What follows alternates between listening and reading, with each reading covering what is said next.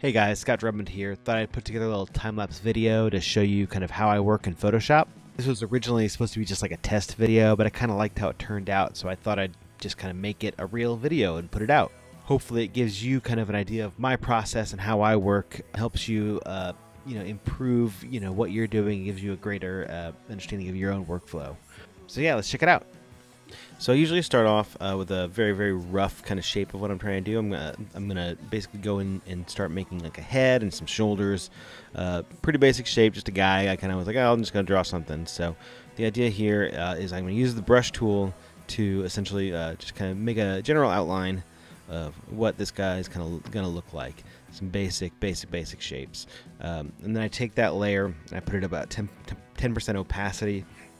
You can do that by either pressing 1 on your keyboard with the move tool selected, or go up to the top right in the layers palette and move that opacity down, and then kind of keep going back in on top of this layer and a new layer, and kind of start roughing in some more stuff. So this is sort of a second pass of pencils, and now I'm going in with more of a third pass, kind of pencil / inks.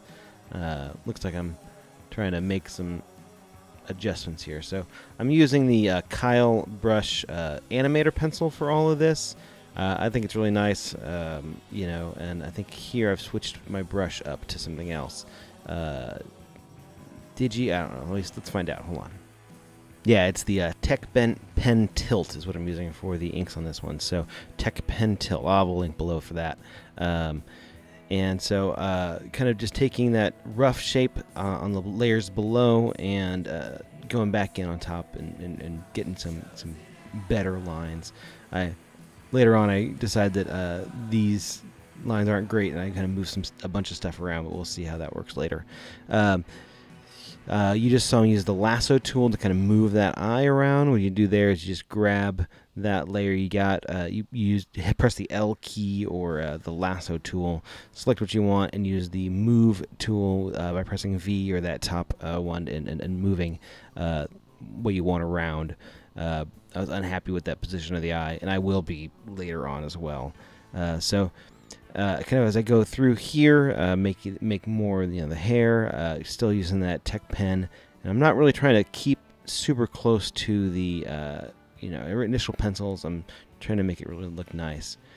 Here I've set up an action, so I've kind of blocked in what's going on with the pen tool, and what's happening with the pen is that it is anti-alias, which means that what is going on is it kind of goes from black to sort of gray, and in order to fill in that correctly, and so you don't have a bunch of little dots, I've set up an action to sort of help me out there to basically it expands. It creates you create a selection with the wand tool, and then the action expands that selection and fills it with black, and then kind of keeps going.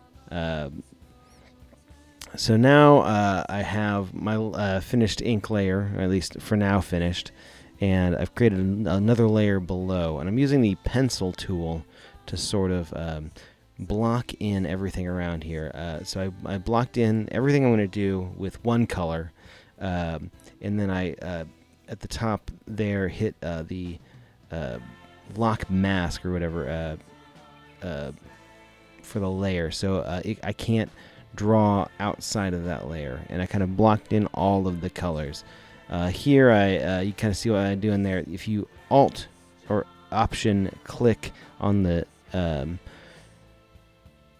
the space, like right in between that little line, right in between the layers, you can create you can make the layer that's right above it sort of subservient to the below layer, so it won't be able to do anything outside of that line. So it's sort of helpful in these sorts of shadow situations to do that. So what I've done here to create these shadows is I've selected like a nice purple and set this layer at like I think it's like a 50% opacity, and set it to multiply. So now I'm kind of going in on top of this and making some kind of a nice reddish hue for his cheeks and nose, and put that, also as a layer that's only exists where the layer below it is. And then I use a mask, looks like on there, to kind of do that. Here I'm going to grab the brush tool and have a big swath of yellow to sort of do that. But everything is on those kind of adjustments right above and clipping to that main color layer, which is really nice, so I don't go outside my lines. And I think at this point, I decide, why am I working on this giant canvas? All right, so I've gone in now, and I used the image and I did a horizontal flip on this bad boy, and realized that his eyes looked real wonky, and so I started to move them all around. This is probably not what you want to do. You should probably have checked this all before you got this far into coloring, etc. So but here we are, and I was like, I could leave it or I could fix it, and I should just fix it, because then I will be more happy with this drawing. And that's what happens. Sometimes you kind of get near the finish line, and you see that, no, there's a lot more to go. So that's sort of what's happened here. And then I kind of flip it back over, and I still am unhappy with where this says. This far eye is really bugging me, so I kind of keep going back and forth on it.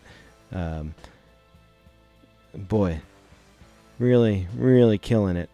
Really overdoing it. But I finally figure out, okay, it's not so much tilted up, it's tilted down a little bit. I think I might erase it one more time. Nope, I'm happy with it there, I guess. So now I got to keep going. I'm going to basically redo a lot of what I already done, since I was a fool and only used the selection instead of a mask tool. So basically masks are really essential to my workflow as well. I like to make them basically that the little kind of square with a circle in it will create a separate layer that's tied to the layer that you're on, and basically what happens there is those layers will tell the layer what shows through. And that's it. I save it all up, and I'm done. I'm good to go. Hopefully that gives you guys a pretty good idea of my process. It's pretty basic. Just start with the sketch, throw some inks on there, use the pencil tool to kind of create some color blocks, and then go back in over that with some multiply layer, rendering for shadows, and some big brush gradient kind of stuff. And then if you screwed it up, it's okay to go back in and fix it. Like, that's fine. It's not a big deal. Nobody cares. It's always a work in progress until it's done. So hopefully that helps you guys improve your workflow. And make sure to subscribe to my channel and like this video if it helps you out. I'm going to be making a bunch of these, to get a little more granular. This is kind of a general overview, but I really want to do a deep dive in everything I do, and show you guys a lot of my process. So I think it'll be really fun. All right, that's about it. Thanks so much. Take care.